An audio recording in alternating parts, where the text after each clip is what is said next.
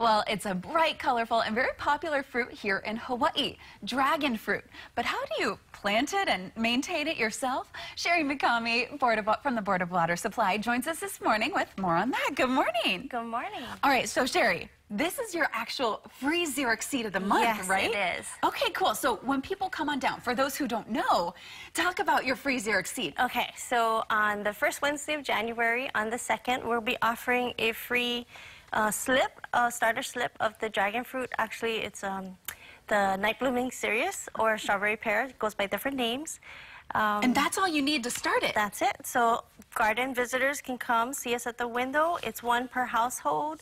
Comes with a fact sheet to get you started, and it's while supplies last. Okay, cool. And I know nothing about dragon fruit. So when it grows, what is it, a bush? Is it a tree? It's actually like it grows up. So you would take a slip, cut it, cure it, which means dry it until it turns white.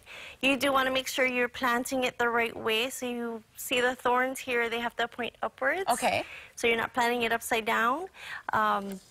You do want to plant it in some well-drained soil mix, like this cactus mix, and then also you can include some cinder, so it drains well.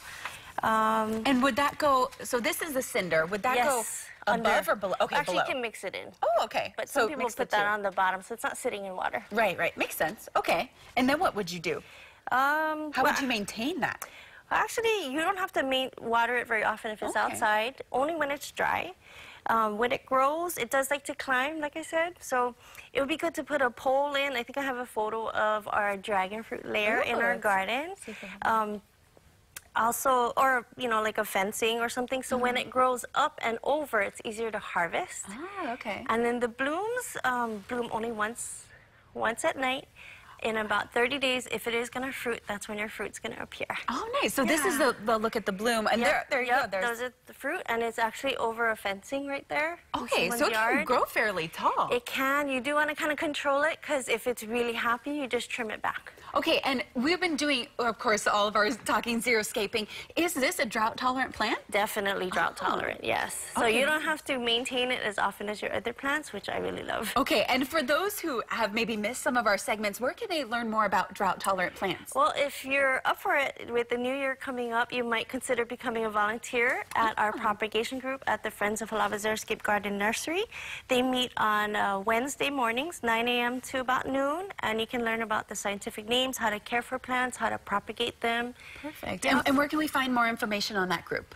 On our website, boardofwatersupply.com, or you can also try friendsofhalawa.com. Okay, perfect. Okay, and then I have one more question about going back to the actual planting. Yes. So you said you put the mixture that you can just put... like if you're putting in a container, or you can grow it in the ground. So it would be in a pot to start usually? If it can be, yes, and then you would probably expand fairly quickly from this. If it was a seed, it might take like 2 years, but with the cutting like this, much faster. And in the ground, if you're going to do it, you might consider putting in a tire so that it can kind of control it, like the photo we have in our garden, and it'll grow up instead of out and bushy, and you have to be careful with the thorns, of course. Oh, because all of these are very sharp. They're little. I almost didn't even see it. Yeah, so I you'll just notice it. Now I notice it. But again, dragon fruit, so amazing. That's one of my favorite fruits to eat. And it's a really beautiful plant as well.